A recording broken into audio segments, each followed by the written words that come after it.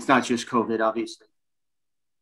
Not just COVID, obviously, but everything else that we've gone through, and really, over the summer for the city of San Jose with the protests and the aftermath, and I think it brings us to this place and time that we are right now. I want to assure you that this time spent working on this will not be a waste of time. This is not a check the box process for us. We have sincere commitment to doing this work.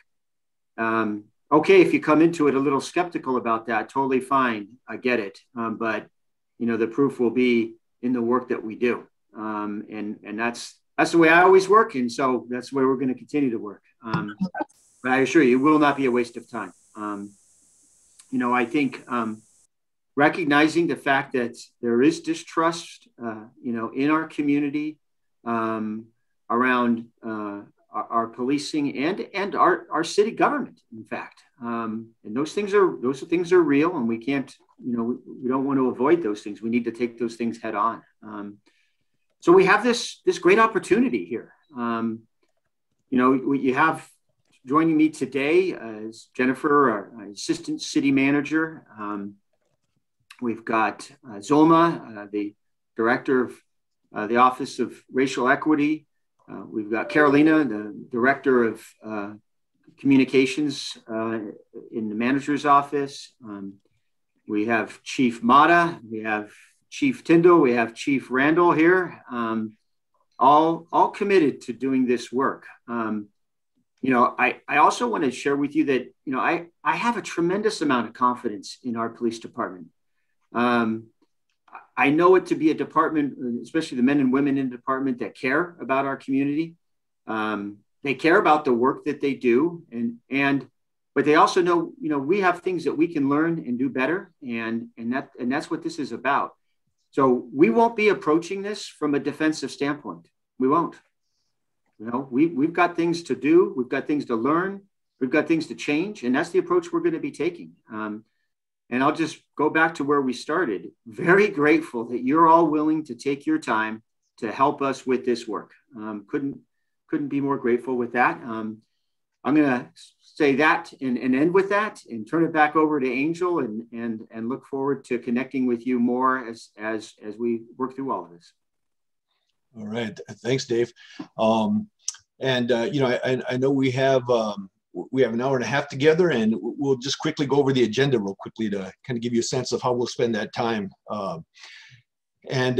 It's a pretty loaded agenda, and I'll just say at the front end, whatever we don't get through or finish on this one here, we'll transfer over to the next one. But we'll follow next with a little bit of context, background, goals, kind of how we got here, what's the thinking.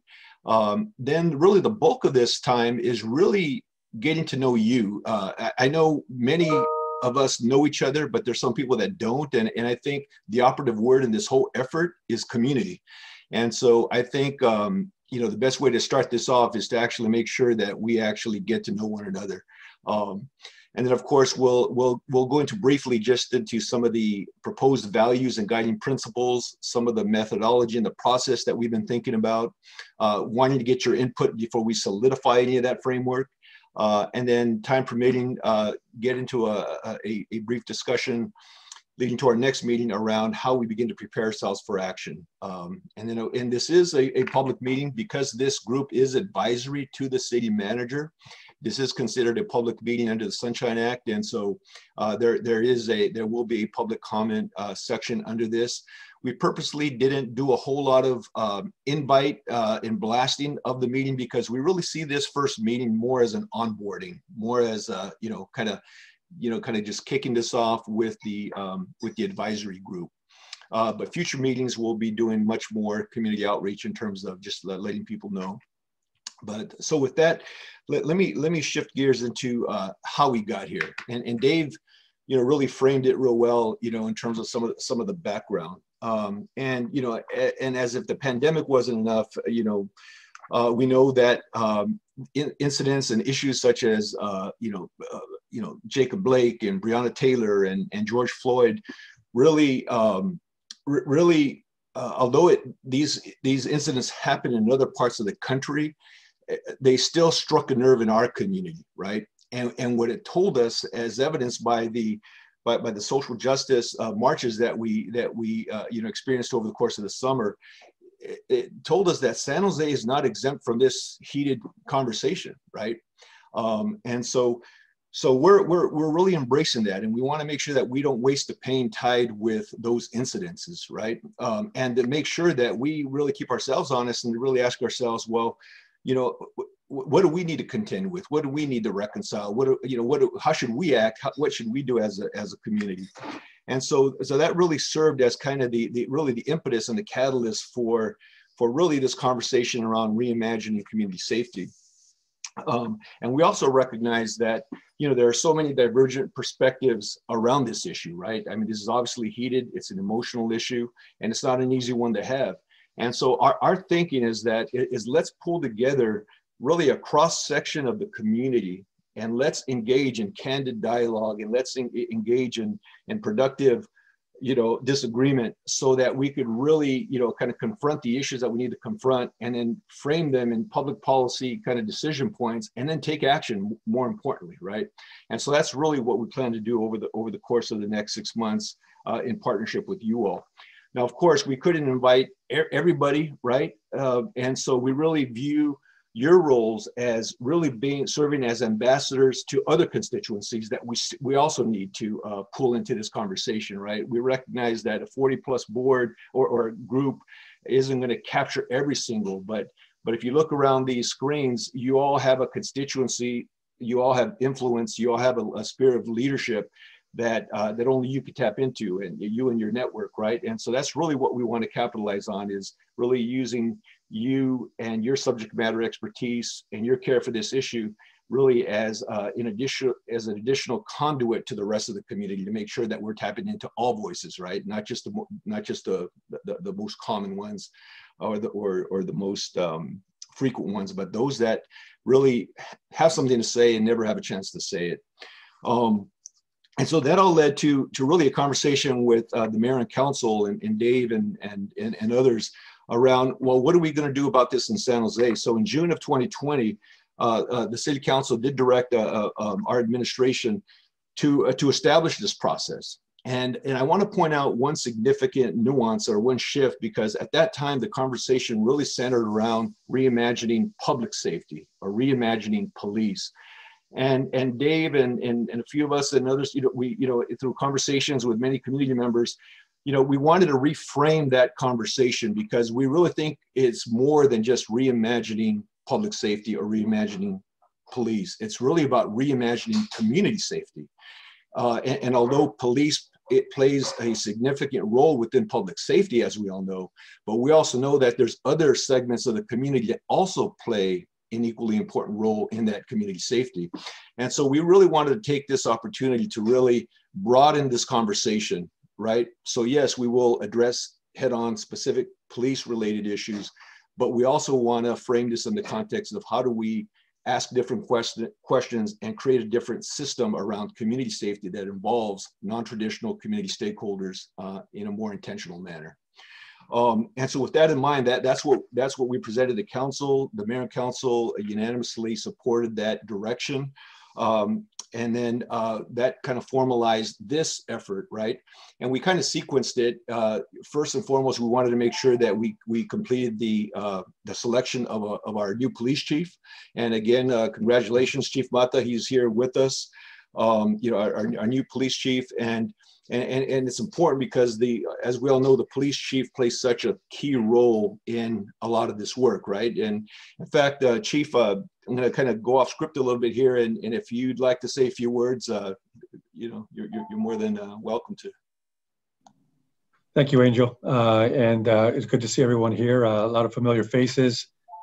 Thank you, and as Angel and the city manager had mentioned, this work is involving our community, and we are committed. I am committed to working with you all, not only on this, but at any other future issues that we need to address to make our services better, and also to help our communities be safe. So I'm excited about this work, working with you all to move this department forward and move this profession forward. And I know together we're going to make this happen.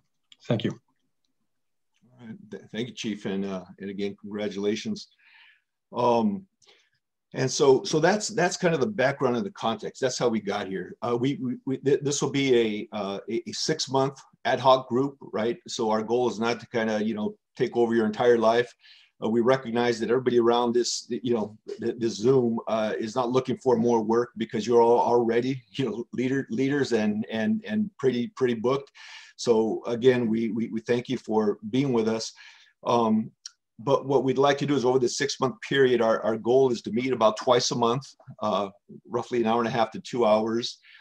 And any additional meetings that you all feel are necessary to either do additional research, to do additional, should there need to be some additional vetting of different issues, then, but we'll leave that strictly up to you. So we're trying to kind of create a kind of a minimum, but still leave some flexibility for you all to meet more if needed. And then, the goal is that at the end of the 6-month period, we provide some recommendations to the mayor and council. And, I kind of want to manage some expectations. I really don't see, we really don't see this as a forum where we're going to address all things police reform, right? We have a police reform work plan that we have. Our assistant city manager, Jennifer McGuire, drives that work plan in coordination with the police department. You will get a copy of that as well. A lot of traction happening on that track. We can definitely keep you posted on that as well. But this is really about kind of framing, trying to get some real laser focus around 3, 4, maybe 5 max kind of issues that, within the context of reimagining community safety, what are things that we should do and act on now, so I kind of want to manage that part of the expectation. And then the other thing I want to say is this, is that we've also created some flexibility here, that if there's an idea that comes out of this group that we could move on now, we don't have to wait until 6 months to provide that formal recommendation. If there's something that we can figure out in the next 2-3 weeks and it's ready for approval, then we'll frame it and we'll present that to the mayor and council sooner than later. And so I just want to let you know that, again, we want to kind of err on the side of taking action, not so much process and the 6-month timeline. So with that, let me shift over to kind of the preliminary kind of overarching goals that we anticipate. And if we could, Sulma, if you could share the screen on that. There's 4 overarching goals that we're hoping to achieve through this process. The first one is really a framing one, and it's really creating a shared vision of community safety, right? I mean, the term reimagining community safety, pretty vague, pretty general. Quite frankly, also often overused. It's being used a lot nationally. But what we want to do is we want to create a definition a la San Jose, right? We want to create a shared vision of community safety, so then that becomes the framework that then guides and informs the work that we do as a group here. The second overarching goal is to engage community. The next 2, by the way, are more process oriented, but to engage community stakeholders in a dialogue and community process hold on a second, that evaluates and recommends new ways in which the police department and non-law enforcement sectors deal with social issues that reduce social conflicts and that tend to be non-criminal in nature, right? So we want to take a deeper dive on those and really take a look at things like calls for service, and take a look at officer-initiated responses, and really take a look at how we are deploying police resources, and then ask the question, is there a better way to address these issues? Is there a better way of addressing these issues in a way that we could redirect behavior, that we could provide wraparound services for those that need it, and so forth, right? And so, again, the operative goal there is really looking at new partnerships between law enforcement and non-law enforcement sectors. The third one has to do with Carrying out an effective and inclusive community engagement process that is transparent, that yields high participation, not only by members of this group, but also to the extent that we need to reach out to the broader community, that we maximize that, and that we ultimately build strong and sustainable relationships and partnerships between the community and the police department, right? This isn't about just, basic meet and greets, having a little barbecue and then, passing out, this is about really engaging and forming partnerships that are sustainable, that are relationship based, right? Relational community policing, if you will. And that would be one of the other anticipated outcomes. And then the last one is really around generating recommendations that enable the vision of community safety. So we don't only want to define what it is, but we want to come up with recommendations that we can implement, that we can operationalize, and become part of the culture and the way we do things in San Jose. So those are the four overarching goals that we have. So let me just stop there and just real quickly ask, are there any questions about the context or the goals before we jump into the next part of the agenda? This is Hector. Thank you for sharing that. Would you be able to send those out just so that I have them as a reference point whenever we meet, so that whatever comment or perspective I bring, it's in the context of the goals that you just laid out? That would be appreciated. Thank you. Absolutely. In fact, everything that we present, we'll be able to send out, and we will send you the slide deck and yeah, sure thing, Hector. Hey, Joe, this is Walter Wilson. Can someone change my name from Dave Sykes? Because I think I look a little bit better than he does, but Walter. Or you listed it? See, I don't even see. Yeah, I was going to say, Walter, what are you doing taking my name? Hey, well, they sent me the wrong link, and I think there's people who are also attendees who should be in here who don't have access as well. But I just wanted to say something, Angel. So, I've been on panels like this before. I've been on the Sunshine Task Force and many other things where you have a broad cross-section of people from our community. And, we spend hours, months, weeks coming up with ideas and eventually coming to some agreement. And these are people from the left, from the right, conservative, whatever. Everybody was part of it. I'm specifically talking about the Sunshine Task Force. I think Dave Sykes might have been around at that time. But when we brought those decisions to the city council, especially around Sunshine, they voted it down.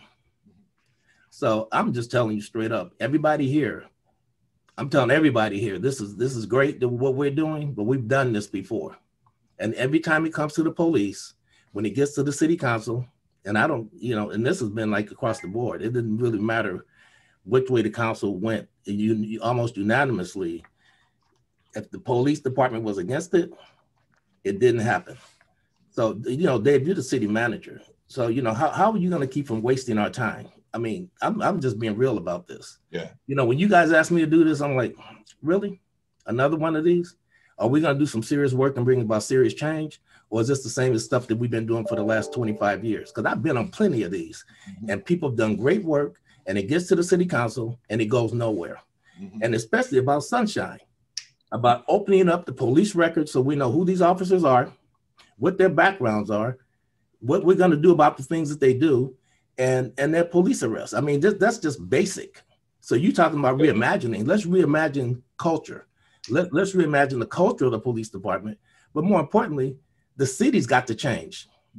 The administration must change in order for any of this stuff to happen. So, if we're going to start off, let's start off being real and honest about what's happened in the past versus how this is going to be so different moving into the future. I'd like somebody to tell me how this is different, please. All right. Well, I appreciate that, Walter, and I totally respect that perspective, and I could even relate to it to some degree. But I will tell you this: I wasn't involved with Sunshine. I wasn't involved with maybe some of these other things that you were a part of. All I can tell you is this, is that from a city standpoint, we are resolute about wanting to advance positive change that's going to result in a safer community. And so I can't speak to the past. I can only speak to the present. And you have my word that, this is about, pulling together the right people, framing the right issues, having candid conversations. It also means we have to manage ourselves in terms of our own agendas and our own, so that we put our community first. And I think if we do that in the right spirit and we frame the right issues, we back it up with the right data analysis, with the right lived experience anecdotes that accompany them, then we could advance transformative change. So I know you're a little skeptical, and I get it. I get it. I totally understand the skepticism. I'm just going to ask you to trust and lean forward. That's all I can tell you. And if I could just add, Angel, yeah, so I certainly appreciate the comments, Walter. We've known each other for a long time. And I think, so I won't try to say the same thing that Angel said, because I believe what Angel said was accurate. I just will say this, Walter, we have changed over the years. We have. And it's my 35th year with the city. I've seen a lot of changes that we've done, but we're not going to hide behind what we've done. We are going to look forward and talk about what we're going to do. And I have confidence that what we take forward, what we do here, what we take forward as a recommendation, it will be coming from all of us. The administration, the community, the police department, all of us. That's what's going to come forward here. Now, I think you have some points there. Yeah, until the council blesses it and makes the final approval, then that's when we know. That's when we know. So absolutely, I agree with that. And it's up to all of us to make that happen. I agree with that, but I just want to say this. When the POA has more power than the community, then we're wasting our time. So I'm saying straight up to you, right here, right now, Dave Sykes and everybody else, you can hear me. This is Walter Wilson talking truth to power. When we do this work must be advanced forward. And the other thing I want to say to you is this panel right here, there's not enough young people on this panel. I know everybody here. That's a problem. There's not enough young people. A third of this panel should be young people. And I'm willing to step off to bring some young people on. Okay. All right. Points well taken. We do have some good youth representation, and we could always use more, and points well taken. Any other comments, questions about background, context, framework, goals? Yeah, I have a question. This is Peter Ortiz, East San Jose community leader. So I want to thank Walter. Thank you for those comments. Those are really important. It's important for me to have that context as we go into this important discussion. I wanted to ask, because I do know a lot of people here on the panel, but I don't know everyone personally.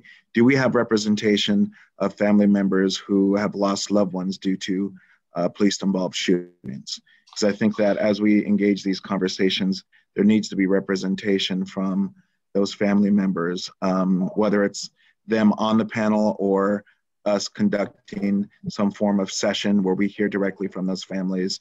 I personally could not sign off on recommendations without making sure that local families, because we do have our local George Floyds and our local Breonna Taylors, right? Those are, I definitely advocate for remembering their names, but also we need to list the names that have lost their lives here locally. Yeah. Good question, Peter. We do have several people on this panel here that have lost loved ones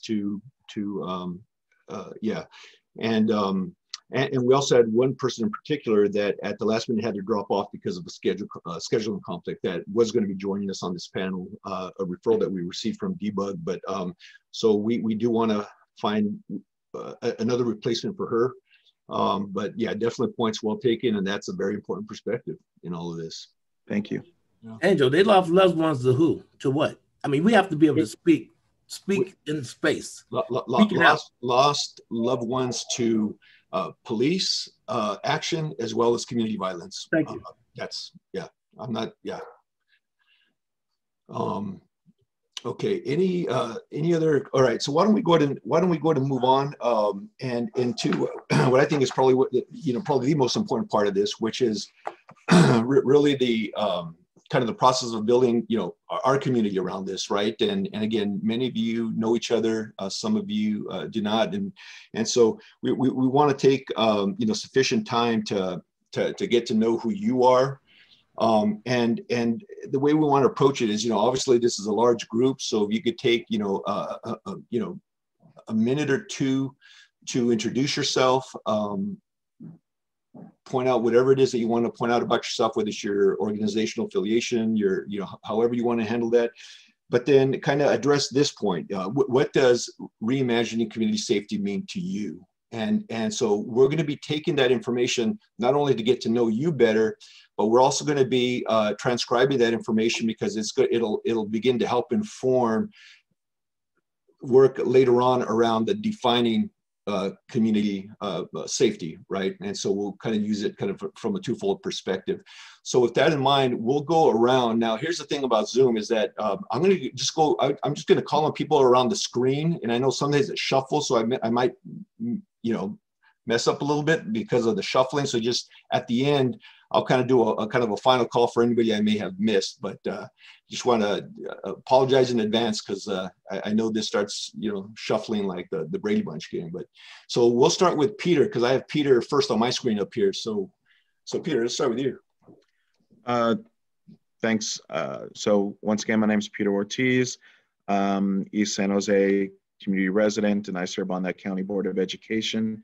Reimagining community safety to me means engaging all stakeholders, like I mentioned, family members who are survivors of police violence, while also including police officers in the discussion, but identifying ways in which we can find alternative resources for first response, especially for situations like mental health crises, because majority of the police involved shootings happen in response to a mental health crisis. And I personally feel like we need to be having community-based organizations and trained resources be the solutions to those calls.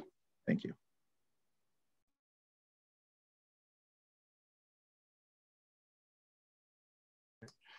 Why don't we move to Jenny Doe?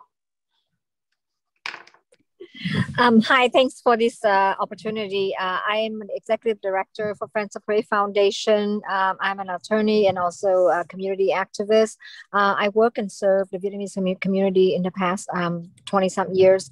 Reimagining police force, the way I see it is that to bring the police officer and practice closer to the community, activate volunteer base to work closely and with the police department to fill the gaps and get both sides to understand each other. I also worked with the San Jose PD in the past in the gang task force, and I really understand a lot of officers have to go through each night when they have to go out. But I don't think that the community understand that. But at the same time, I don't think the police officers understand the community where it's meant to be. So I just feel that there's a lot of misunderstanding on both sides, and we need to work together somehow to bring closer the understanding between the police department as well as the community leaders and the community residents. Thank you. All right, thank you, Jenny. We'll move on to Captain Tall. Good afternoon, everybody. Jason Ta. I am a San Jose police captain. I've been with the department for 25 years. What community safety means to me is, I think it's going to be a recurring theme for all of us here. It's looking for better ways to solve community concerns. I like I think many of you would like to see some of these concerns be handled in a way where it didn't become is it an arrest situation or a citation situation. It's something that I'm hoping that out of this group, we can talk about those other alternatives, how we get to some of these root causes, how we as the police department can be that binding agent to actually bring communities together so they get to know one another in a better way instead of having to call 911 for a noise complaint. My hope is that, communities get to know one another because of forums like this or physical forums when we get out of the virus lockdown, and really get to know and respect and trust and love one another and solve those problems in a more respectful way without having to call the police. So I would hope to see that come out of these discussions. Thank you. Hildy. You're on mute, Hildy. Thanks, Angel. I'm Hildy Shandell. I'm the co-founder of a group by the name of Ignite Justice, which brings together CEOs here in the Valley that's trying to uncover systemic challenges that impact police-community interactions, and is trying to work with the community and the city and the department to try to bring solutions that embrace collaborative working together, and both from the business sector, the community, and law enforcement. And echoing some of what Jenny said, and Jason as well, we've been looking at and think that reimagining community safety can, first of all, involve bridge building between the community and law enforcement in ways that recognize trauma on both sides, and then help to build trust. And also ways that look at the impact of law enforcement on the community, and think about how there are ways of looking at it that reduce that impact on whether it's in the juvenile sector or other sectors as well. All right, thank you, Hildy. Sparky. Hi, Sparky Harlan, CEO of Bill Wilson Center, probably primarily known for my advocacy on the juvenile justice and homeless youth side. Yvonne Maxwell and I have been working on a Behavioral Health Contractors Association effort to reimagine first responses in the community that don't include law enforcement or county. And I have to say, we've managed over the last 8 months to get 25 million from the county for an innovative program that is going to be half of it for 95112, 116, and 122. But there needs to be more done as far as community outreach. We have community collaborators. But in the 70s, I used to do this in-home response. And I think what's happened in the last 50 years is that the community has sort of forgotten that we can take care of our own. And we've had this over-reliance on law enforcement. An example is one of my neighbors downtown. I'm on this email list, and suddenly she's talking about some man looking in somebody's house and stealing fruit off the porch. So she said, I'm calling the police. And I'm thinking, if I was there, I would have just walked over to the guy and said, hey, what's going on? Can I help you? What's up? And we've so learned just to call the police that we need to retrain ourselves. And I'm hoping that this group can look at that large program that we're designing with a lot of focus groups and help build on that and really retrain ourselves and our community to handle a lot of these first responder calls. Thank you, Sparky. So we'll go to Jim Carter.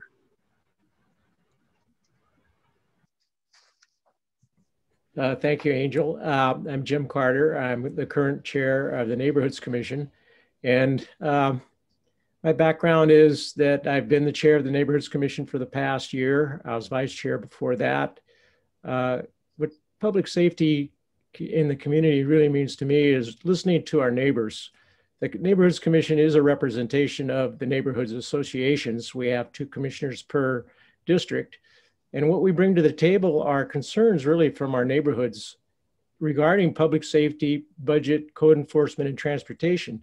So I'm really privileged to be sitting on this panel and have the opportunity to really voice an opinion and a voice from our neighborhood associations. And what that means is really, as I said, listening to our neighbors and what their concerns are, everything from police violence to fireworks and everything in between that. So thank you, Angel. I just hope that, as was stated before, that the council does listen to our recommendations and they move forward with that. Thank you. All right, thank you. Chief Garnett.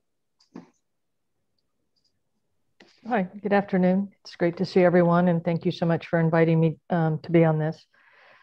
So I'm the Chief Probation Officer. We have about 1,000 employees, and we serve both adults on probation and juveniles on probation, and serve as the clearinghouse for all juvenile arrests that come into the county. And then we run 2 juvenile detention facilities, a juvenile hall and a ranch, a short-term ranch. My idea of community safety is one, that it's evidence-based and not in a hokey way, but that it's actually scientifically based on prior successes, and that it's inclusive in a way that isn't just getting community voice. And do you incorporate community voice? And do we have enough young people? I mean, just, we can do this forever, but like the recognition that we're all part of the community, whether we're a police officer, an advocate, or somebody affected by the system, and that we have to come together with similar goals and will to make it better, because it's broken, and we need to acknowledge that and make it better. So I'm excited to be part of it. Thank you. All right, thank you. Walter Wilson.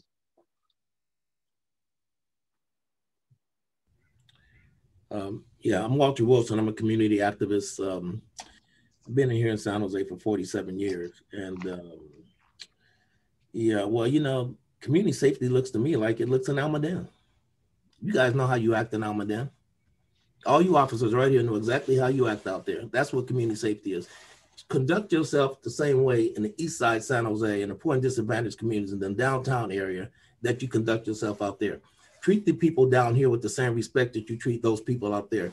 And most of these officers, the captains, the people here, you guys have talked to me before, and I've told you this. You know who the bad officers are in the police department. You know who they are. You've been working with them for 20 and 30 years. You know who the officers are that's going to kick somebody in the head because for whatever reason, it's unnecessary. You guys know who they are. You want to change the police department? Start looking at yourself. I mean, we know what the problems are. All of us, we know what the problems are. But internally, you know better than any of us will ever know. So if you're really serious about bringing about change, you guys need to start looking at the people around you and holding them accountable to how they treat people in the streets. All right, thank you, Walter. We'll go over to Maritza Maldonado. Hello, everyone.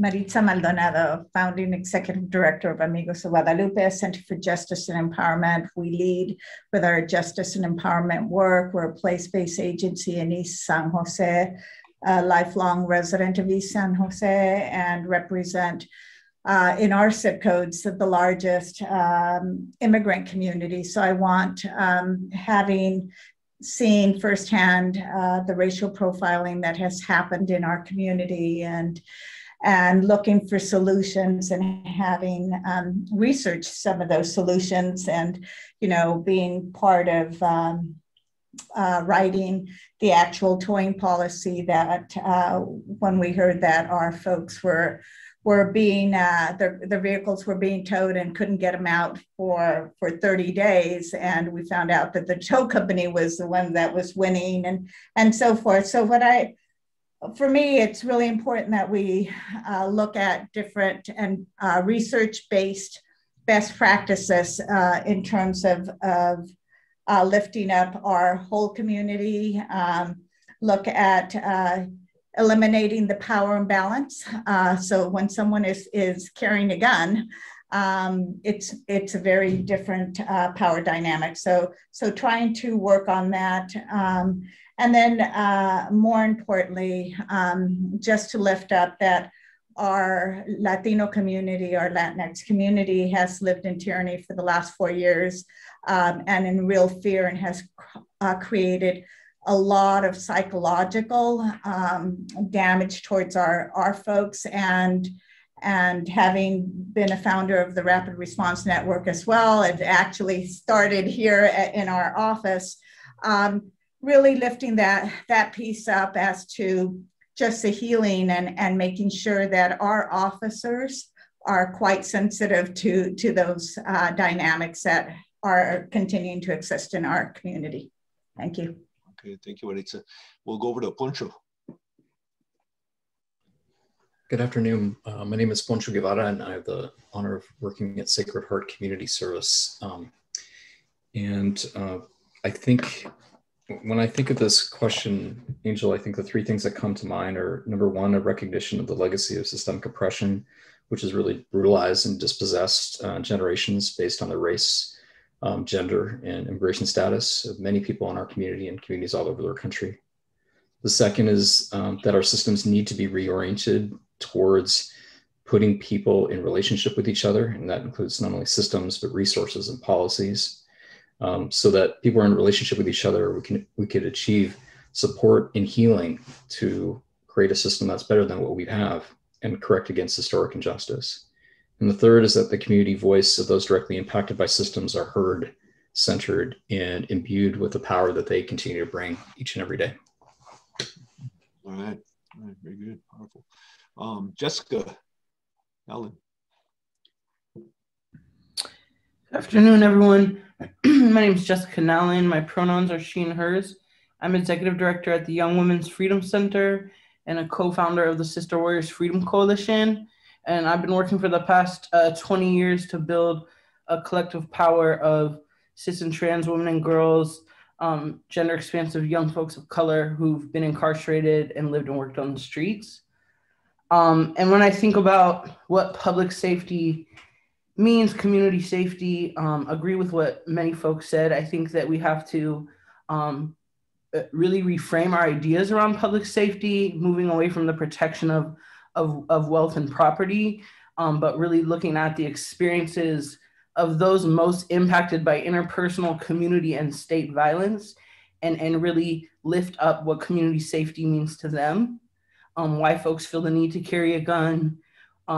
We just did a survey in Santa Clara County with young people who were systems involved, and we found that more than 50% of young folks have had to engage in the underground street economy during COVID, and we know that leads to incarceration. And so we have to address the structural drivers and take a transformative justice approach to community safety rather than just criminalization.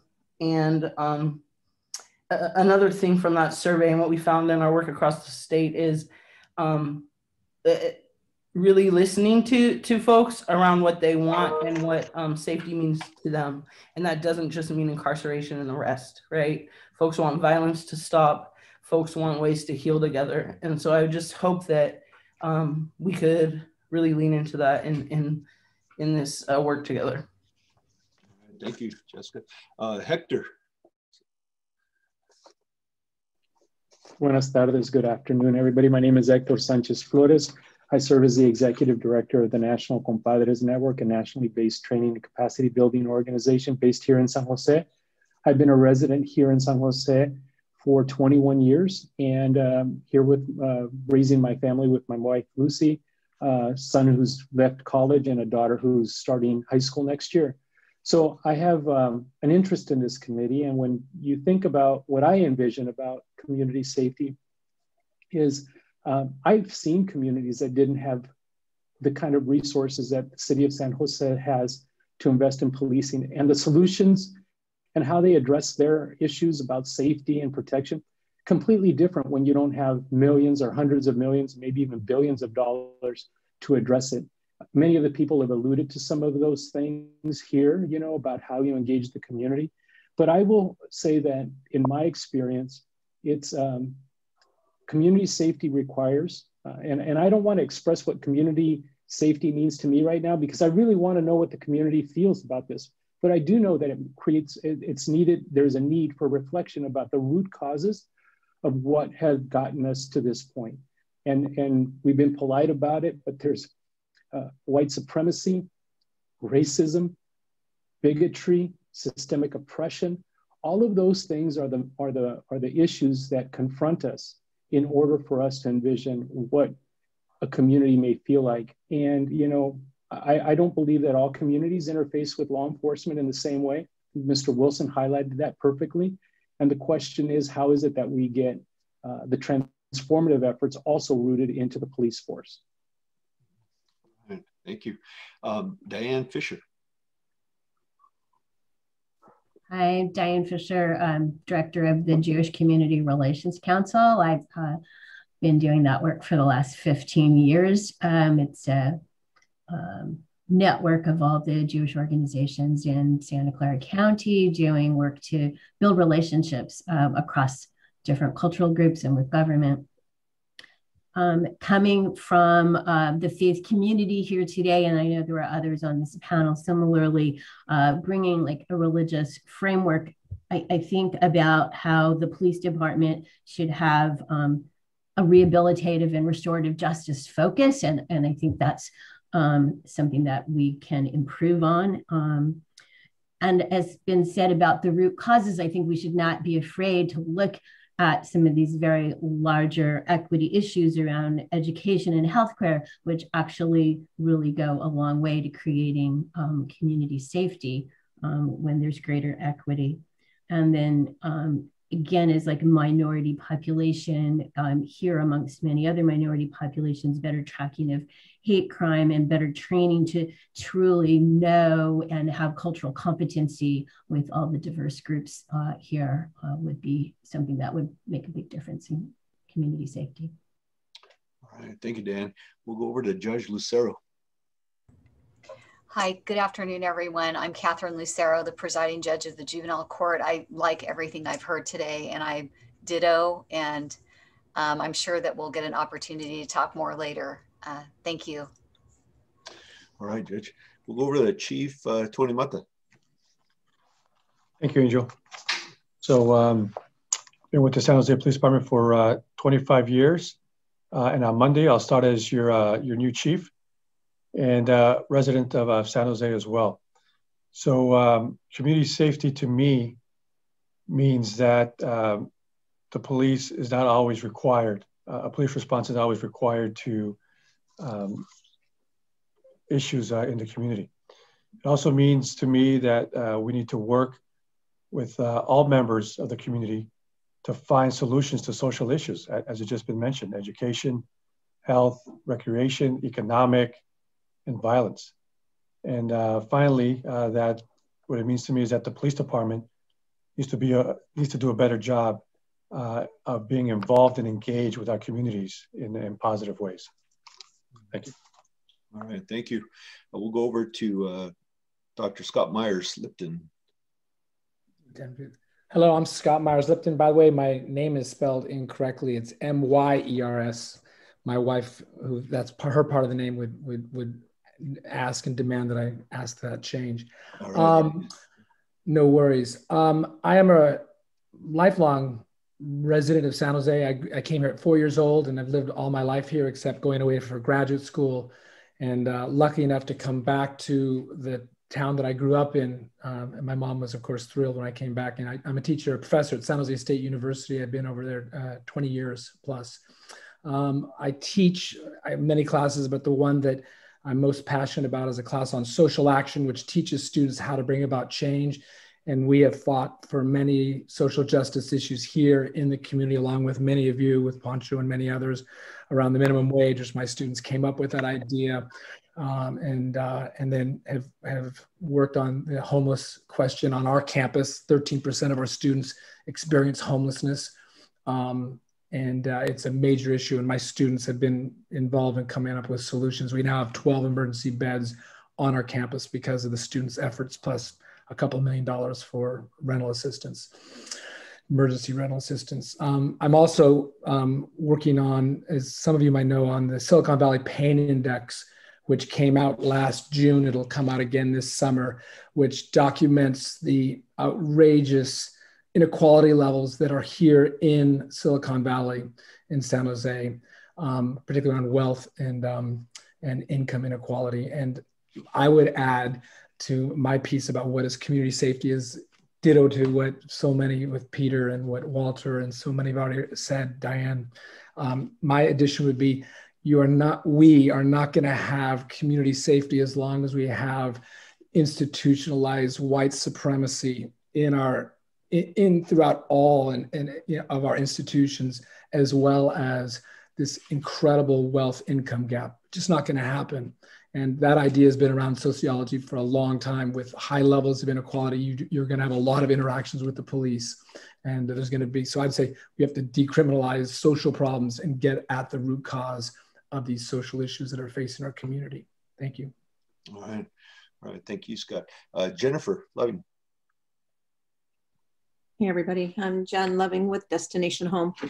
People that are on our streets are over-victimized, over-enforced, over-arrested, least protected, with the farthest away access to power, and also disproportionately Black and brown people.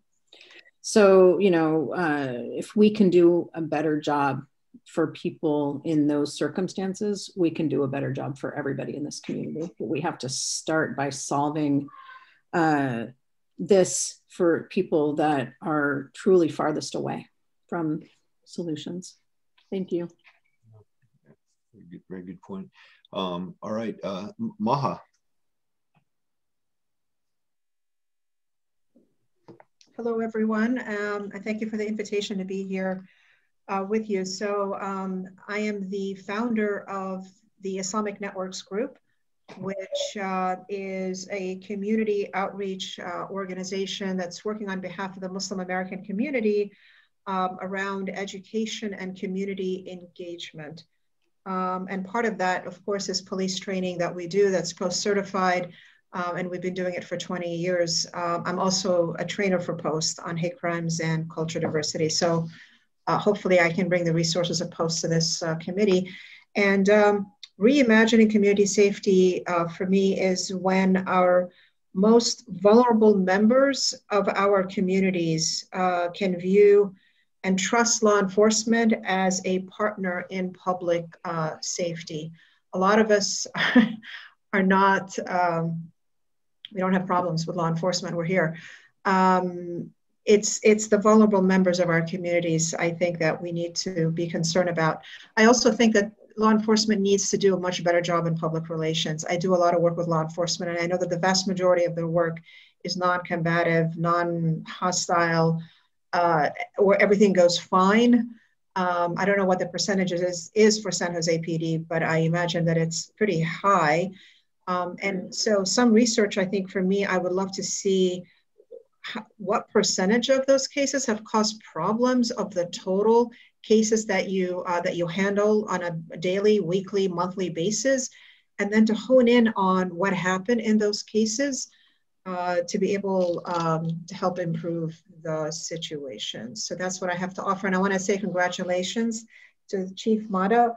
One of the first things that I did was I introduced him to every leader of every major Muslim organization in the area, so that community relations begins right away. And I think some people have written to him directly. So anyway, so that's it. All right, and then why don't we shift to Dr. Armelin? Hi, my name is Will Armelin. I'm the director of the Human Rights Institute at San Jose State University. I work with wonderful colleagues like Dr. Myers-Lipton, who spoke earlier, who's on our working group. And like he mentioned, we've worked on projects like the Pain Index and many others, including policies at the state and local level. And so I'll just kind of chime in with a couple things. First of all, I'm here in two capacities. I'm not just the director of the Human Rights Institute, where my role here to some extent will be to inform this process with the highest human rights standards available to us. And there are many of those kinds of standards that speak to issues of public safety, speak to policing, speak to issues of incarceration, and so forth. And so I'm happy to share those as they become appropriate. Secondly, I'm on the executive board of NAACP as the criminal justice chair. So clearly in that capacity, I'm here representing the interests of my organization and community. And in that light, I will say I'm real happy to hear the comments of Walter and others, and I'm not going to pretend like I can say them any better. So with that, I'm going to just sort of let it go and just say that I'm happy to be here with everyone and hope that I and we can contribute to getting something done here. All right, thank you. Next is Dr. Rocio Luna. Hi, good afternoon, everybody. My name is Rocio Luna. I'm the Deputy County Executive with the County of Santa Clara and over the Division of Equity and Social Justice. I think I echo what everyone has said to date. I really think about centering community at the center of all of this. And of course, all of you have already said that we have to acknowledge and walk through the really hard conversations around the legacy of brutality of policing in communities of color until we do that, until that we can acknowledge, recognize, and walk through that path, we will not get to community safety. And again, I would love for us to think about really thinking about upstream root causes, because until we address the conditions in which our people live, we will never really address the issues that come with policing. Until we do that hard work, we are going to be sort of batting ourselves up against a fence over and over again. So I'm hopeful, and I look forward to working with all of you. All right, thank you. We'll go to Pete Carrillo.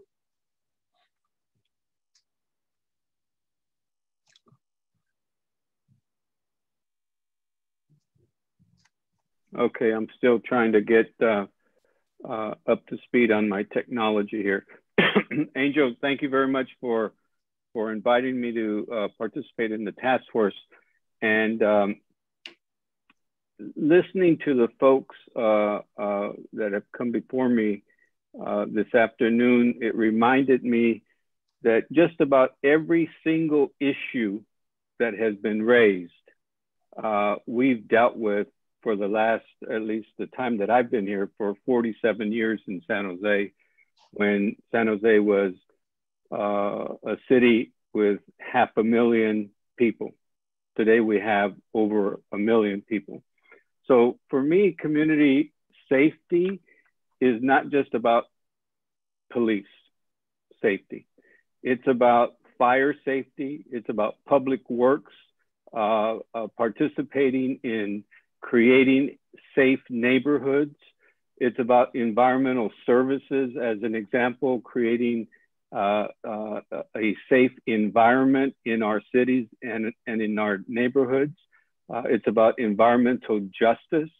It's about putting a focus on our planning department and making sure that they are creating safe communities throughout San Jose.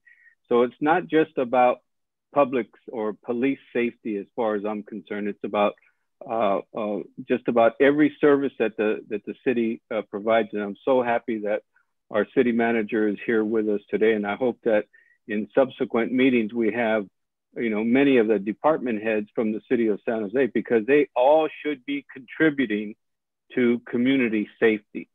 And then one final thing that I would say, that as we think about, or as we get to the issues relating to recommendations, whether we do it in 3 weeks or in 3 months, we have to make sure that they are properly resourced. If they're not properly resourced, they're not going to happen. And so I want to make sure that we keep that in mind. So thank you very much for the opportunity to participate. All right, thank you, Pete. We'll go to Reverend Ray Montgomery. Thanks, Angel. Hello, everyone. I'm Reverend Ray. I'm with PAC, which is People Acting in Community Together. I come with the perspective of 30+ faith communities and 100+ clergies throughout Santa Clara County. The context of the experience that we bring centers around the work of the beloved community here in San Jose. PACT is a part of a statewide organization called PICO with 9 federations and a national arm called Faith in Action. So through a moment of reckoning and a time of listening, we are steeped in research that allows us to identify not only historically, but presently, the focus of what we need to become in this moment. Then shifting that to actions which center on holding stakeholders accountable, particularly here in the specific district, since this is a council vote that will need approval. So moving into action, away from dialogue, emotions, and rhetoric and optics, so that we can create this idea of a reimagined public safety here in San Jose that will serve to provide equity and justice for all. So thank you, Angel, for the invitation. All right, thank you. We'll go next to Chava Bustamante. Hi, Angel. Hello, everyone. Chava Bustamante, it's my name. And I'm a founding member of Latinos United for New America. I served on this organization as a full-time volunteer executive director until February of this year. But I'm still, part of the board of Latinos United for New America.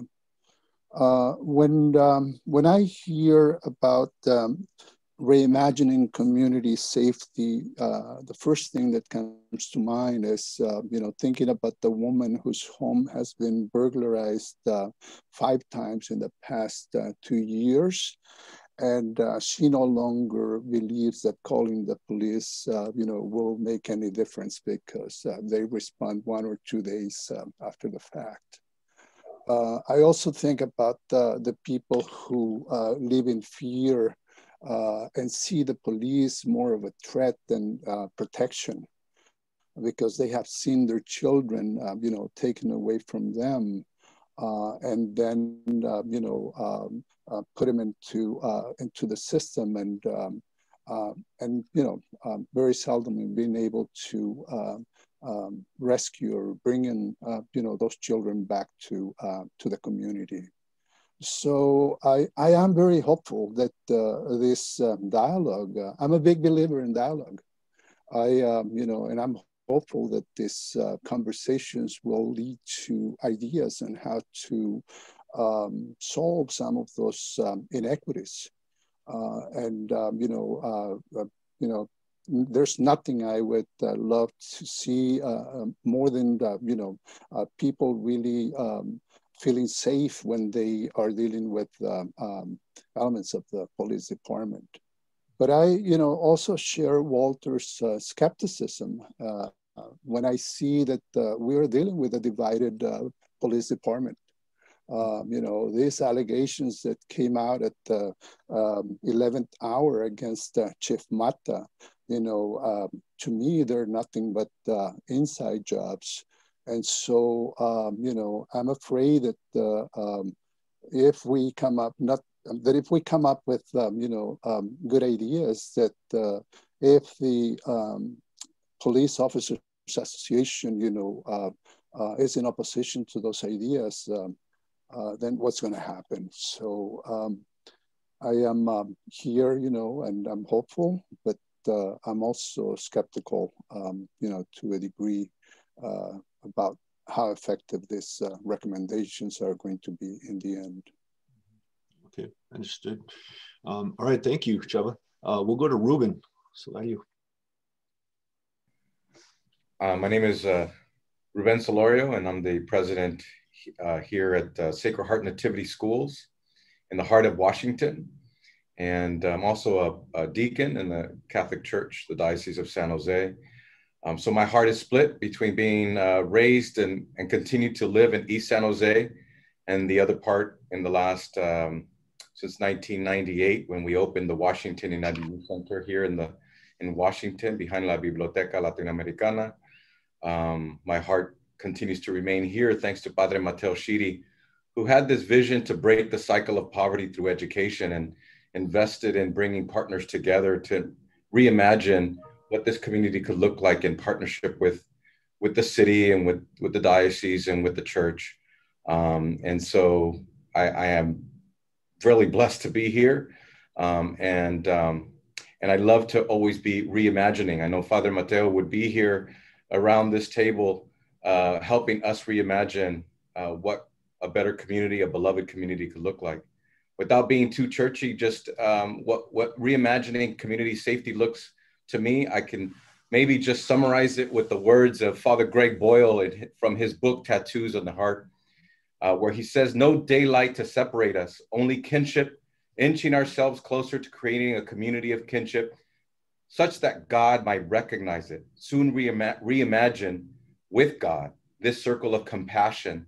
Then we imagine no one standing outside that circle, moving ourselves closer to the margins so that the margins themselves will be erased.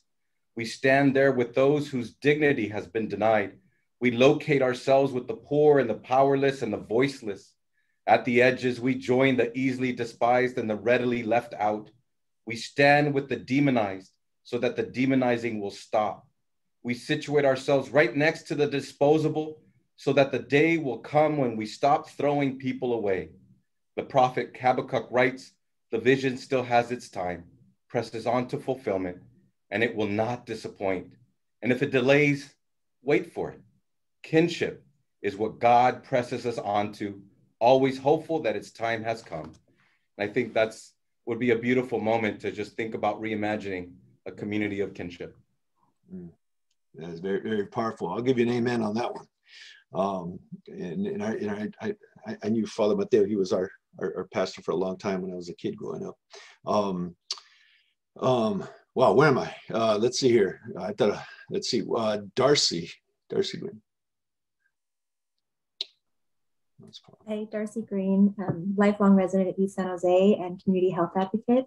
I'm also an organizer with a statewide network of women who've been impacted by the incarceration of a loved one.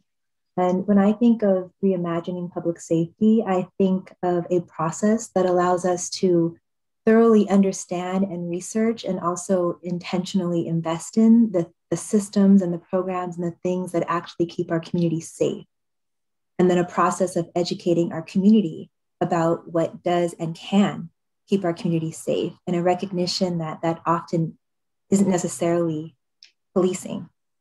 And that this process centers people and families who've been impacted by community and police violence, and who also have been impacted by their own incarceration or the incarceration of a loved one. All right, thank you, Darcy. We'll go over to Gabrielle. Hello, everyone. I'm Gabrielle Antolovich, and I'm with the Billy DeFrank LGBTQ+ Community Center, and we are 100% volunteer run, including myself. And one of the things that we have done around safety, because after gay marriage, you know, I felt there would be a backlash. There always is. When there's a movement forward, there is always a backlash. So one of the things we've done is we have connected with the Alameda Business Association, because we're on the Alameda. And by being involved with the Alameda Business Association, not only have we exchanged information about each other's businesses, because a nonprofit is a business, I hate to tell everyone, but it has created greater safety. And what we've done is we share information about break-ins and robberies and what we see on the Alameda, and we have collected that information and then brought in San Jose PD, our captain. We've brought in our city council member, Deb Davis. We've brought in our supervisor, Susan Ellenberg. And as a collective, we have shared that information, and we've had more traction that way because we work together. And that is really the message, that wherever it is possible, because also the neighborhood association is part of all of that. And so we're connected with the neighbors, with the businesses, and law enforcement and the elected officials. And so we are the ones that collect the information, and then it makes it easier for law enforcement to know what to do. And one good example has been that, you know, it is a lot better, not necessarily perfect, but one of the things that in my previous work in substance use, addiction, and prevention is that there's all this talk about having mental health workers out there, but really a lot of the problems is alcohol and drug issues. And so my wish is that, and my hope, I did call the Behavioral Health Board. Are you sure that there's been the cross-training between mental health and substance use? Because the two departments did merge. And substance use issues are big on the street. And those substance use issues play out late at night. And so mental health substance use workers need to be working with the police late at night, not between 9 and 5.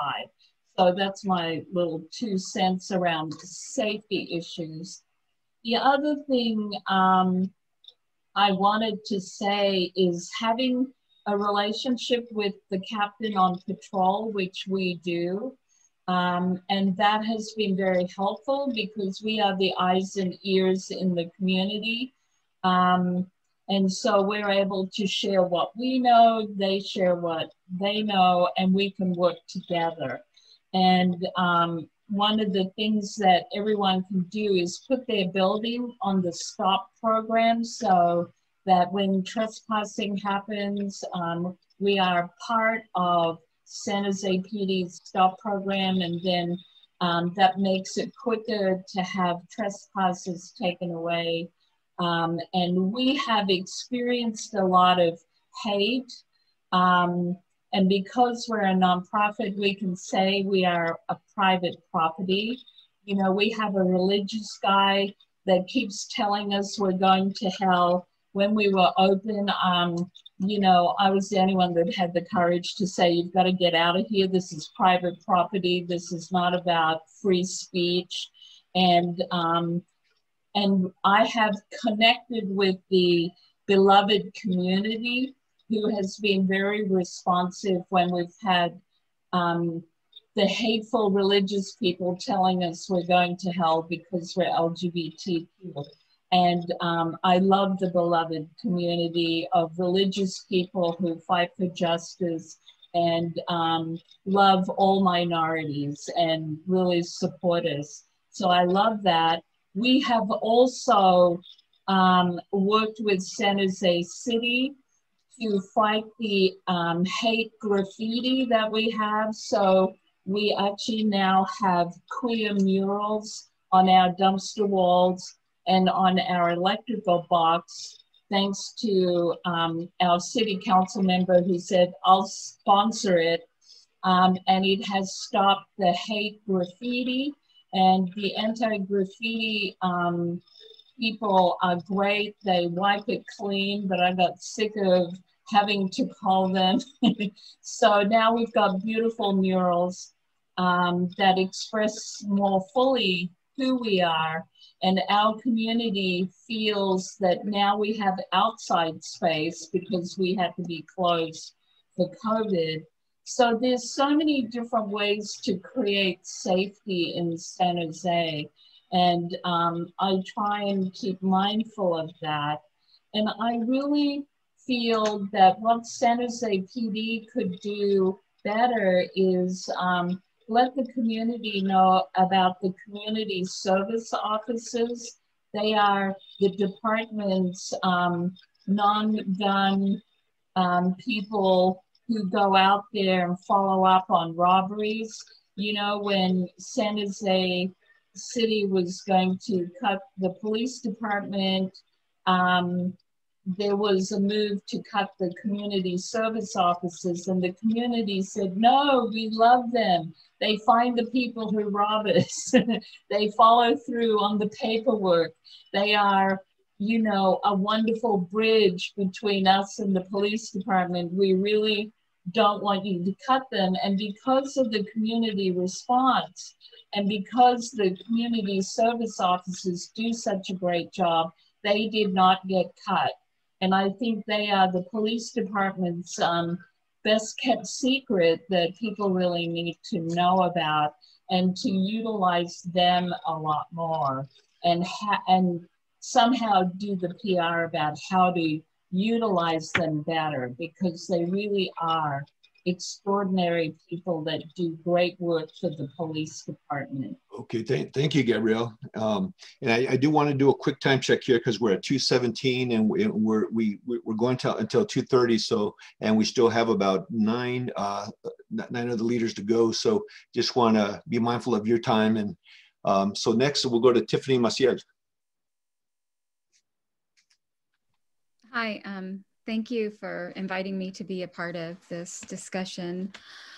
I am the co-founder of Eureka Inclusive, which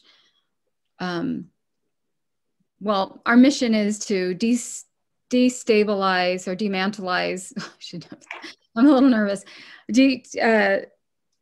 Well, we're really working on disability-related issues. I'm also on the Human Services Commission, and as a member of the Human Services Commission, I led a look into juvenile justice involved youth with disabilities. So building on that work and what we found in the report we published, I hope to bring that element to this conversation and kind of build on what other people have said. I think that when I'm forgetting names, when Deacon Solario talked about bringing people in, and other people talked about looking at the avenues outside of police and the gaps in our community that lead people down these paths. I think, honestly, you look at childhood, and we have a lot of gaps in community services for our children, both within the school system, which it's difficult and complex, so we can't change the school system. We don't have a children's hospital, so there's a lot of things around that. And just recognizing that this idea of school to prison pipeline, it's for kids with disabilities, especially invisible disabilities that may or may not be identified at school and who appear to be typical to most people. They are most at risk, and those are the real gaps in our city and community services that I think I personally want to see reimagined, so that we build an understanding of disability into our programs, policies, and the services that we have in place to support kids. And the idea would be, don't call the police. Like, let's not respond to the gaps in services. Let's recognize them and spend our resources addressing those gaps so that we don't marginalize children. We keep people in, and we don't let them go outside the circle to begin with. So that's how I reimagine public safety, and I will thank you. All right, thank you, Tiffany, for joining us. We'll go to Mika Estremera. Good afternoon, everybody. I'm Micael Estremera. I go by Mika. I'm a public defender, and I am the president of the California La Raza Lawyers and immediate past president of the local chapter.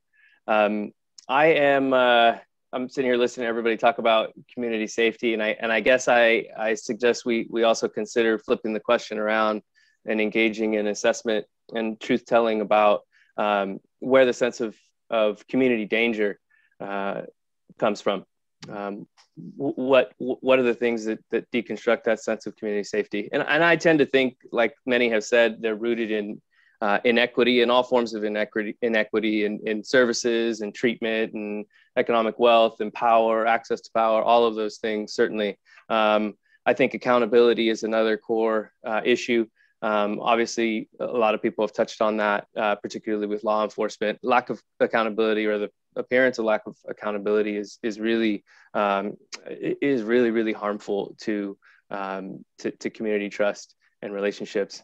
And then finally, unity, I think, is a major component. I really appreciated Ruben's quotation from Father Boyle and the idea of kinship. And I think the way that plays out fundamentally is that I see a lot of trends that essentially are aimed at identifying people that need to be pushed out of community, people who don't belong in community, people that need to be confined, people that just need to be shut out. And I think that we need to change the approach and start asking ourselves how folks who are struggling can be brought back into community, how folks who are sick can be helped to become healthy, how folks who are on the streets can be housed, and how we can have that sense of kinship because we build each other up, and because we have that unity of community and that unity of pride in a single community.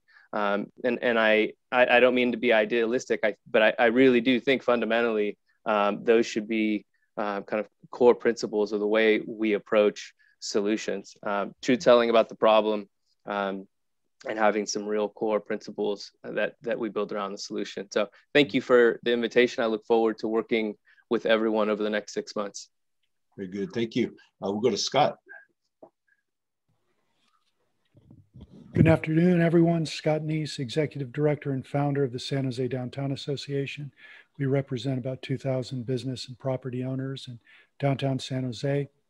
Chief Mata will be the 8th San Jose Police Chief I've worked with. That makes me older than Walter. I'd also be willing to step aside if you're looking for some younger representation. What does community safety mean to me? It means the entire community feels safe. There's too much fear right now in our community. Fear of the police itself, fear of the mentally ill that are out on our streets. The pandemic has accelerated fear everywhere, and fear that folks are going to make calls for service and the police don't respond. All right, thank you, Scott. We'll go over to Protima. Thank you, Angel. Good afternoon, everybody. My name is Protima Pandey. I run the Office of Women's Policy for the County of Santa Clara, part of the Division of Equity and Social Justice. So I work for Rocio, who you heard from earlier. I want to dedicate my time and my introduction and participation to the lives lost in Atlanta 2 days ago, 6 of whom were Asian Pacific Islander women targeted because of their gender, because of their race, because of persisting misogyny in our community. And what do I think when I think of reimagining safety? I think of scaling for diversion and not detention. I think of reform that allows our police and protectors to be guardians and not warriors. And I think of ensuring that we do not build reform on a single story, that each of our unique community stories are represented and heard, and our solutions are crafted to make sure our community can thrive and succeed.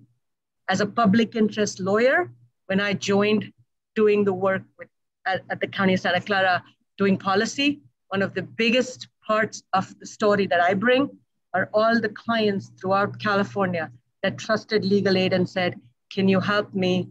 And said, the solutions that I have had so far have not worked for me, and here's why.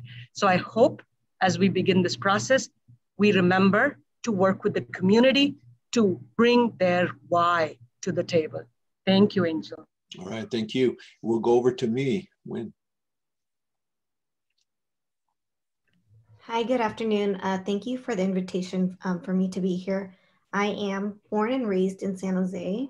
I am a member of the Vietnamese American Roundtable, the Vietnamese American Bar Association of Northern California, and I am a nonprofit immigration attorney in Santa Clara County.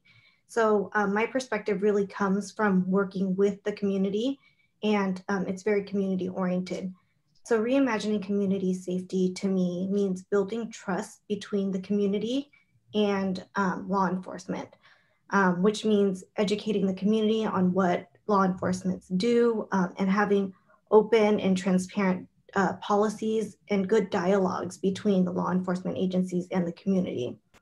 The second thing is I believe that law enforcement should approach situations with cultural sensitive and racial equitable lens in dealing and understanding the community that they're working with.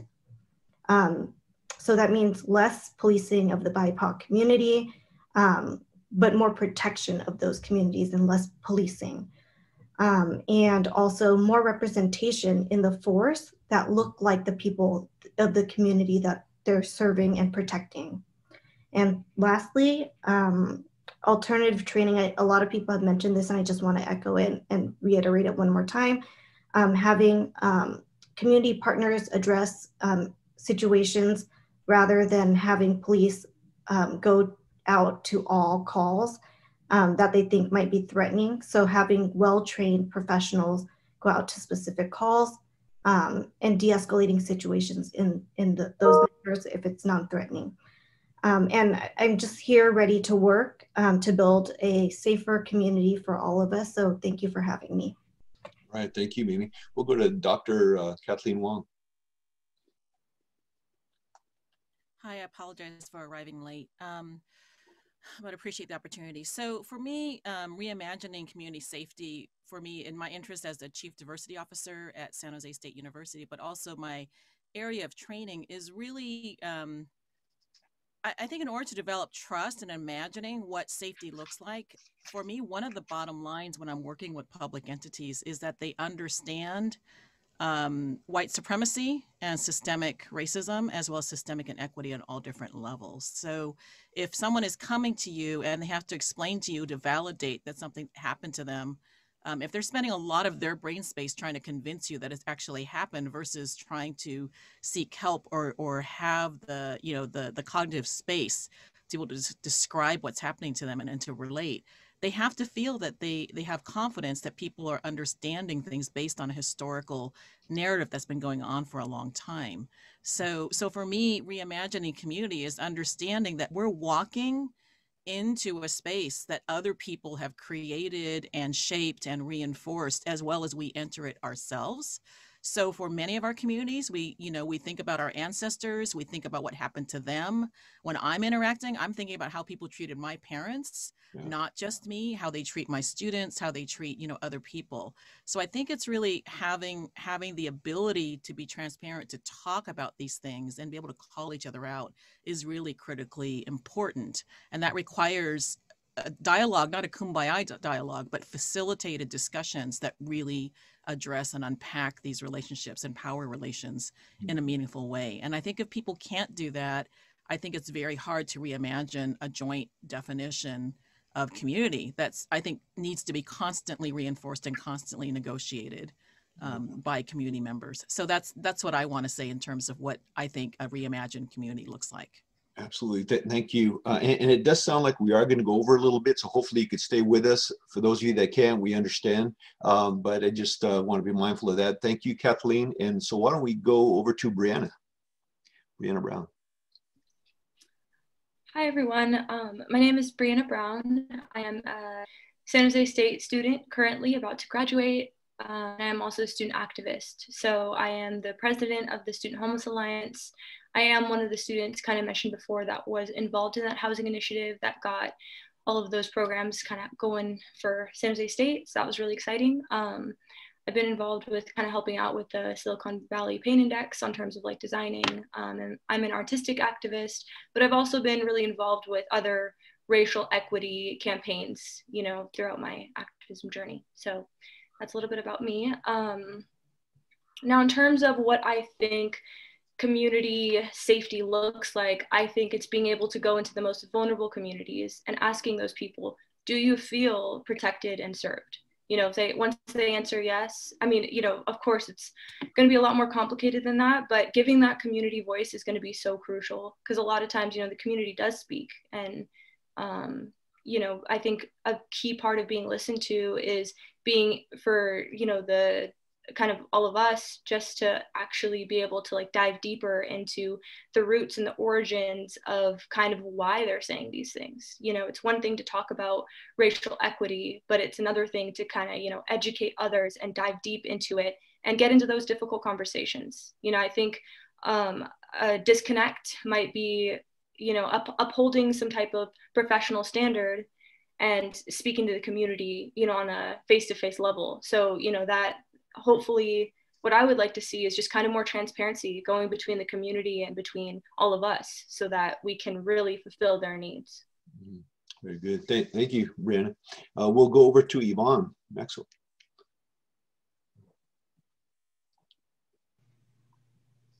Hello, everyone. Thank you so much, Angel, for the invitation to participate. My name is Yvonne Maxwell. I'm the executive director and one of the founding directors of Ujima Adult and Family Services that provides African-centered services to behavioral health and support services to the community.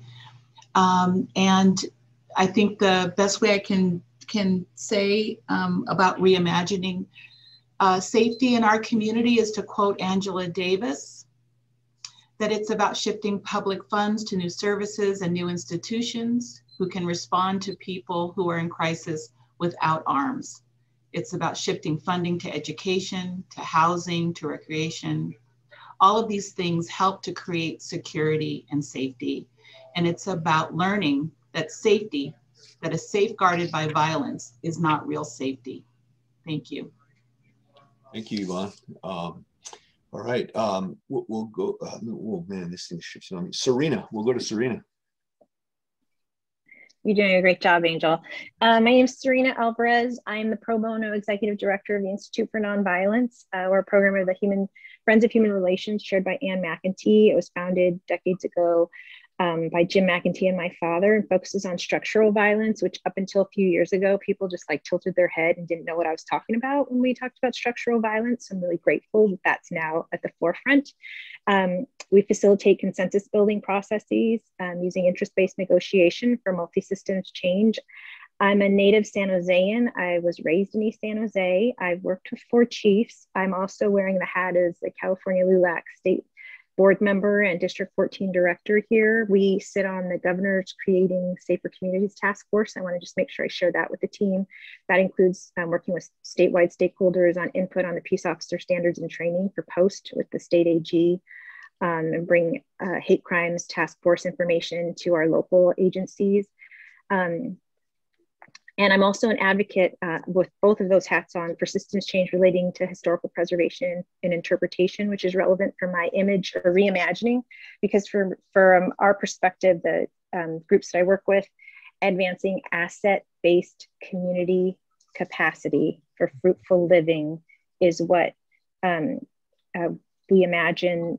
So the legacies of our valley, the history, working with the city managers office and team with Angel, and Lee on Dr. Steve Peedy, participating in our equity study session, presenting the history of white supremacy in our valley. And I want to make sure I say this to the group.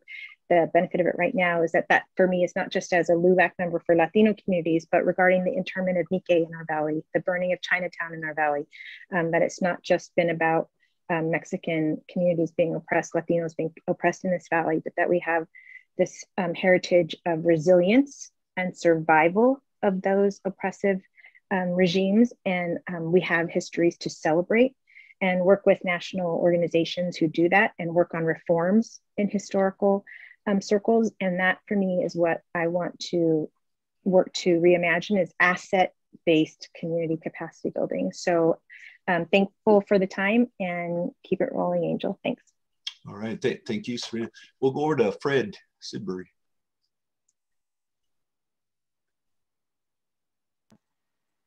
Thank you, Angel, for inviting me into this panel. Some of the people I do have a lot of knowledge of, and their commitment to getting things right for a change in this city of San Jose. I've been a member of this city in District 7 for a little over 30 plus years. And I have 2 daughters and 3 sons.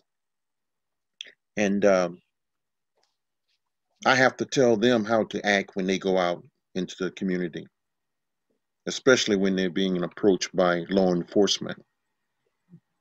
You may say, why a father have to do that? Well, it's going across the country the same way, but still we see individuals being killed. It's also gratifying to see the new chief on the panel with us. But I've sat here and listened to a lot of what's been said, and it makes sense. But if we're not willing to communicate, if we're not willing to hold a true and honest conversation to power, make a commitment to what we stand for, and above all, follow through with those commitments. Mr. Wilson brought up the POA, and you know what? He's right. We can sit here till we blue in the face with great ideas, and if they disapprove of it, well, it's not going to happen. So I say this: we put in quality procedures that's going to more or less create maximum outcomes. They need solvers. If you don't know, say you don't know. Get the professional help in the police department that's going to be able to make those decisions. You know, we can go all day long and our next meeting can be longer than this one, but you got to get back to the outreach in the community. Go into these schools. Explain to these children how and why you do certain things. That's basically about it for me for right now. I just want to basically listen and then make additional comments as we go along. All right. Thank you. Thank you. We'll go over to Chris Ariola. Hi, Chris Ariola with the, I'm a supervisor at the District Attorney's Office in charge of our Community Prosecution and Juvenile Crime Prevention Unit. And I've been around San Jose almost 25 years. And I think one of the things we got to look at is how we look at things. I'm also on the board of La Raza Lawyers with Mika and on La Raza Roundtable board. But the thing that strikes me is we don't know our own history. And I think some people have brought that up. People don't know the city of Milpitas was explicitly incorporated to keep out Black auto workers. That San Jose was home to the first Mexican segregated school in California in 1883. Somebody mentioned Chinatown as well. And really, we got to look at that and understand that and understand the redlining created East San Jose and it was a government policy. But once we acknowledge all that, we then have to look at our systems and our decision-making points and decide how we're going to implement and change those policies, whether that's decriminalizing possession of marijuana, as the district attorney's office has done for first and second time possession, because it impacted a large number of men of color, whether that's requiring diversion on first time resisting arrest. How can we change the decision points that we have power over? And then lastly, how do we empower our communities that have been subject to historic discrimination for so long? What kinds of programs, for example, the probation program with the San Jose Police Department that Captain Mata helped us run, that helped empower that community and create a community group? How do we have more Project Hopes? How do we have more programs like we had at Overfelt High School with San Jose PD and the probation department to cut down on the number of kids incarcerated? And how do we keep that number down? So I'm really very interested in how this impacts juveniles, and particularly in the county and the city. Thank you. All right, thank you, Chris. We'll go to Siobhan. Mary.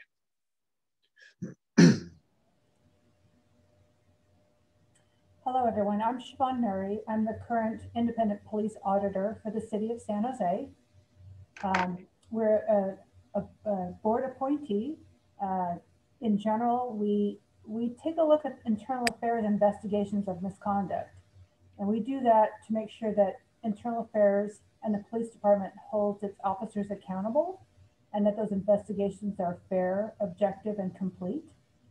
Another major responsibility we have is to make recommendations to improve the police department. We, many years ago, were the entity that made the recommendation that the department should purchase body-worn camera. That's been a big game changer for us in terms of confirming whether misconduct occurred. In 2015, we asked the department to ban chokeholds. Most recently, we asked the department to put in better procedures to know who officers are pointing their guns at throughout our communities. In general, I think when I think about community safety, I think of a community that feels safe and comfortable, regardless of their socioeconomic status, their race, or their gender, and that community members feel that procedures are going to be applied in the same way no matter where they live. So you might have an outcome of an arrest, which is the outcome, but what about the process, the whole process of the encounter? How people are spoken to, who gets pat searched, when is a car towed? It's not just the outcomes that interest me, it's the whole procedure by which the outcome is arrived at. That's my area of interest, and I'm interested in all the other areas too, but that's currently what I'm bringing to the table. Okay, thank you, Siobhan. Molly O'Neill.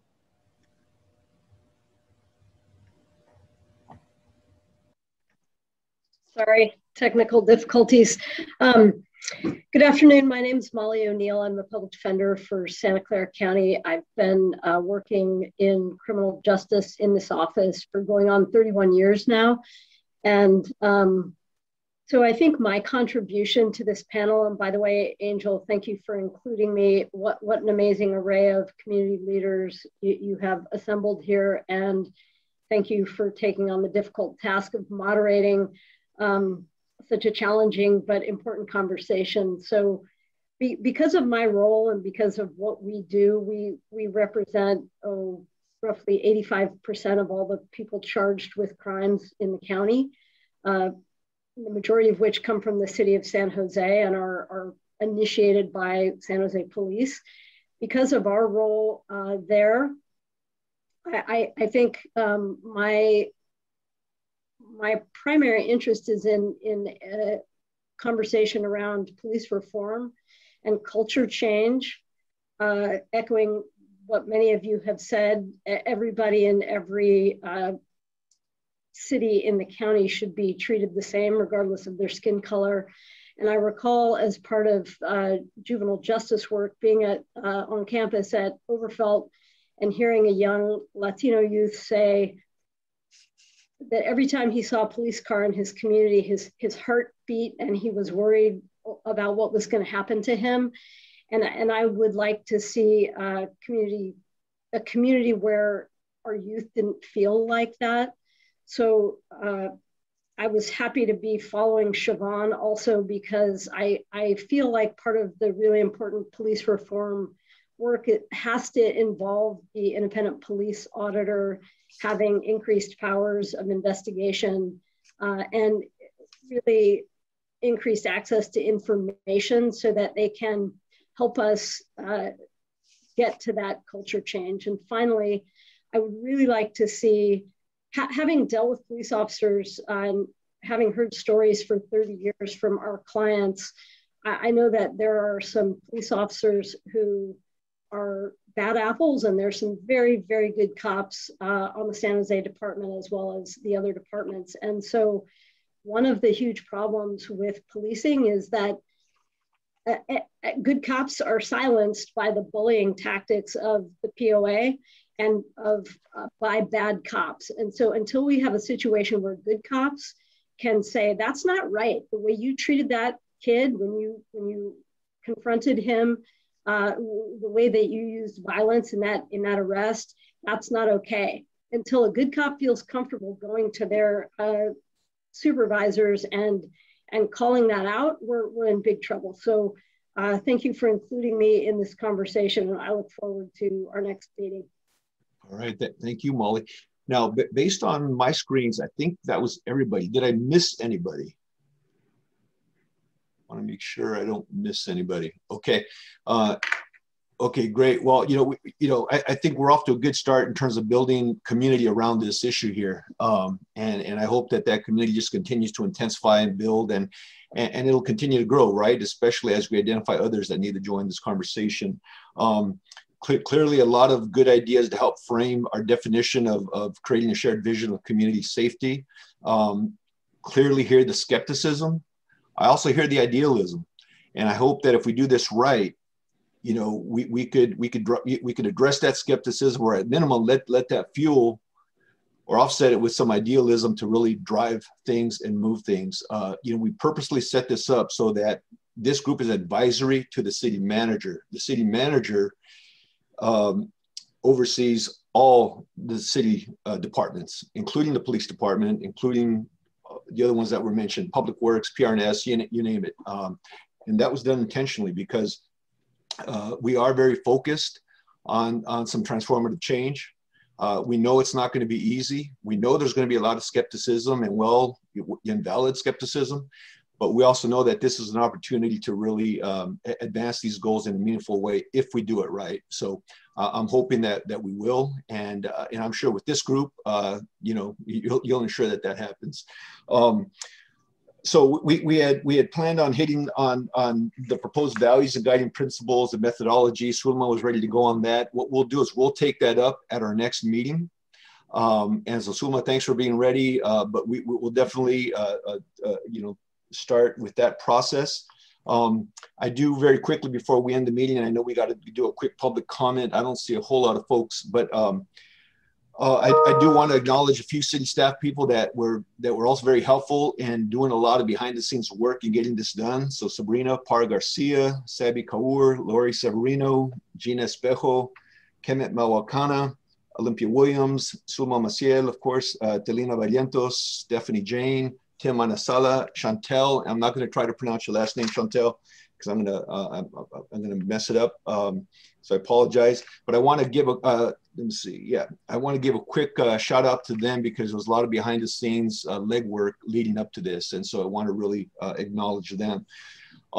Before we close out, we do need to open this up for a public comment since this is a public meeting, and so staff, maybe you could guide me on this. I guess I'll open it up for a public comment, and if there's anybody, let's see, and then I'll go back to, I see Walter's hand up, and I'll go back to him, but any public comment from anybody from the public?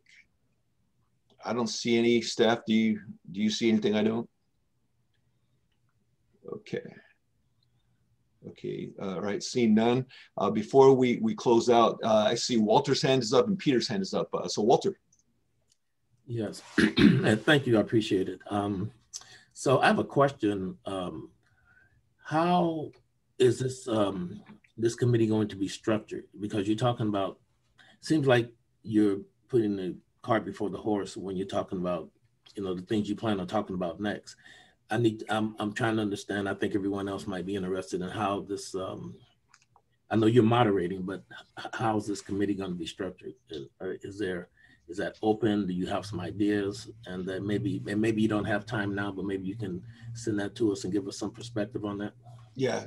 I'll try to hit the high points, but really the next meeting we'll go into greater detail around that. We were very intentional about not to overprescribe either the structure or the substance of these meetings, because convening all of you together, that was really the main purpose, is to pull together the right people. Let's ask the right questions. Let's look at the right data, and then let's tackle the right issues, right? So we didn't overprescribe. What we have come up, though, is we are leaning on, we've looked at a number of different strategies that others are using, recommendations by the National League of Cities, recommendations by the Urban Institute over at the University of Chicago that has been doing reimagining work for about 12 years.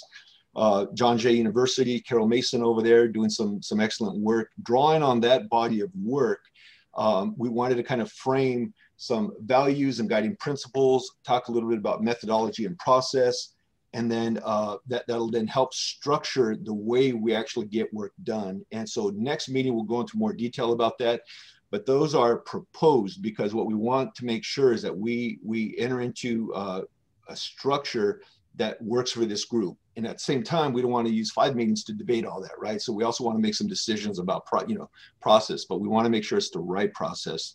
So more to come on that, Walter. And bottom line, we don't have it all figured out, but we have a rough framework so that we don't have to start from scratch. Thank you, Angel. Sure. Let's see, I see Peter's hand is up. Peter. Thank you. Once again, thank you for allowing us all to be on this board. And for this important discussion. I have a question in regards to what the announcement to the community has looked like in regards to the formation of this board. I haven't heard many people talking about it. I know that this is something that I know a lot of community members in East San Jose will want to have their input on, show up to the meetings. So I wanted to see if there has been some form of press release or what form of press release there will be around announcing this board. And two, do we have a date for the next meeting, and will there be an agenda so that all the board members can prepare talking points for the items? Thank you. Yeah, great questions. So no, there has not been a press release, and I will tell you right now, at the risk of being criticized for not a whole lot of like public notification even of this meeting, we wanted to start in a real genuine, organic way by onboarding and convening individuals. And then we'll formally kind of definitely from the next meeting on, we're going to definitely kind of cast a wider net in terms of letting people know. We're also, this meeting of course is recorded also and will be posted. So if anybody wants to go back and take a look at it. But what we really wanted to do was start off with just onboarding and building community, and then kind of growing it. We weren't interested in making a lot of hoopla around, you know, this wasn't about trying to put out a press release and doing sound bites about how we're, you know, this is really about just trying to be genuine with respect to this. And so that's kind of how we're starting. We will work in coordination with our city's PIO, one to message to the community. So we will do that. And then we also want to give you the latitude to also kind of give some input as to, you know, notification in terms of your role. There was an information memo that was sent out yesterday to the mayor and council explaining this whole process. We made sure that we didn't release anybody's name until you all confirmed with us that you were a green light to join us. So in fact, we will send you that info memo. We will send you the slide deck that we have here. We'll send you the roster of our team, just so you have as a background. And then we'll formulate the next agenda. We'll get that to you in advance as well, and then we'll go from there. So we have scheduled the next meeting, which would be Friday, April 9th. Now Gina from our team is going to be doing some polling around, you know, and of course with a group like this size, it's going to be hard to nail down any specific one, but she's going to do some polling, and then we're going to try to get some meeting cadence down and then kind of schedule them all at one shot. So then that way you at minimum have the ability to put those on your calendar or know which ones you can or cannot attend. We will, as I mentioned, record these so that if you miss a meeting, you can get that. And our staff is also really good in terms of follow-up. So if we have items that we need to share, things that we think you may have missed, then we'll also get that to you as well. And then we're also hoping that the conversation continues in between meetings, between all of us that are working on this. I think that's really the most salient, you know, I think takeaway from there. So hopefully that answers all your questions. Hey, will the roster include all of our committee members and our information with one another? Yes. Thank you very much. Yeah. And you know what? And the Brown Act does not apply to us, right? Because we're not sworn. You know what? I don't believe it. I don't believe it does. I will confirm to make sure. Let me ask the Sunshine Police on that. But let me check to make sure. But I know this is considered a kind of a miscellaneous meeting because it's advisory to the city manager, and so it's less regulated as the other, you know, formal commissions and all that. So I don't believe it is Brown Act, but let me make sure that my information is accurate, Walter. Thank you. We will get back to you on that. Great. Yeah, good. Angel, do you have a time for the 9th? Yes, on the 9th, I believe 1 o'clock on the 9th was the time on that. Yeah, 1 to 3 o'clock on April 9th. All right. Any other? Yeah, no problem, Charlie. Any other questions about today? And of course, if there's anything that comes up in between, feel free to reach out. You know, via email, cell phone, whatever works, and we will do our best to get back to you. I'm sorry, Angel, did you say, just going back to my question, will we get a copy of the agenda before the meeting? Yes. Angel, I would actually like to see an agenda for all the meetings if you can. If you could just give us an A to Z overview of what is expected, what kinds of things we're going to talk about. And I'm also really sensitive to what Walter and some other people have said about the value of this. Will this eventually get approved or rejected again by City Council? And can, in parallel to the work that we're doing, could you also share with us work that you're doing internally with the POA? Because this is something that I've come across in all my years, that, you know, you can do everything, you know, we can have the best plan, but the union is going to shut it down. And so if there's a parallel track that's happening also to have these conversations with the City Council and the POA, I'm imagining the City Council is influenced by the POA because they fund them, because, I don't know, they finance their campaigns or whatever, but it would sure be a huge waste of time, my time, everybody's time, to be doing this and then end up not having it. I mean, we don't want any more cynicism in the community. It's already here. No, I understand. We're here on good faith, goodwill, But if I involve the Muslim, the Arab American communities and say, you know, this is it. This is going to, you know, we're after, this is post George Floyd, and, you know, things are really changing, and then things don't change. Yeah. It'll be, it'll shut everything down, basically. Yeah, could completely understand that. I believe me, I completely understand that. You know what? Let's lean in and and trust this process. You know, I will say this: this group is not advisory to the POA. This group is advisory to the city manager, and I'll kind of leave it at that. I understand the nuances with that. Is the road going to be easy? Absolutely not. But I think if we ask the right questions, analyze the right data, incorporate the right lived experience, and come up with recommendations that are sustainable, resourced, and that make sense because they're in the best interest of our community, then I think we'll be on the right side of this. Angel, is the mayor in support of this?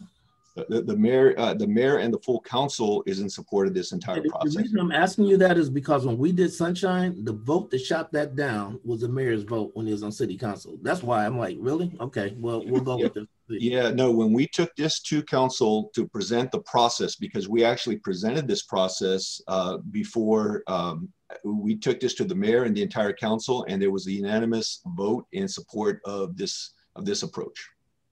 Because I believe if the mayor supports this and we come with some real recommendations for change, we can move this thing forward.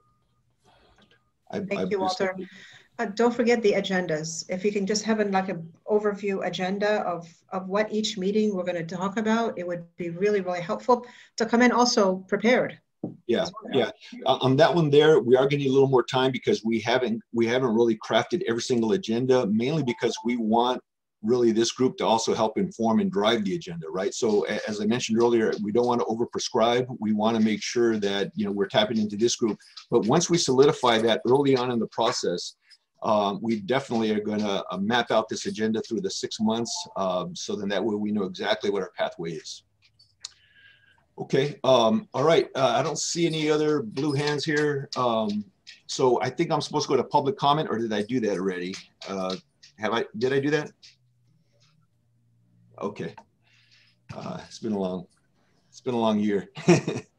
Okay, so I think that's it. Unless there's anything good to the order, I think that the meeting's adjourned, and thank you so much for your time. And we.